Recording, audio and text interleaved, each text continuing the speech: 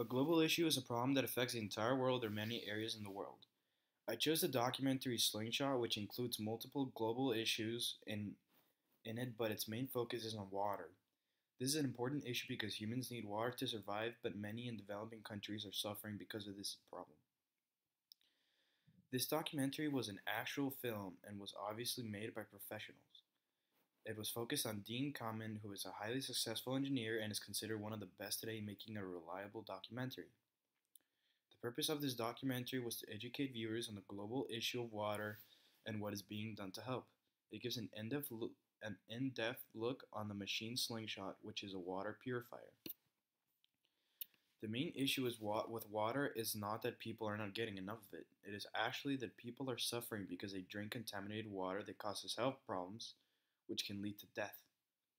It also shows how big of a problem the global issue is when it provides a look on people that are suffering and dying. Also, when they deliver the first slingshot to a country in Latin America, and you can see how happy the people were in the town when they could finally drink clean distilled water. This documentary ultimately shows that clean water is not free and it is hard to get in this world for many people in developing countries.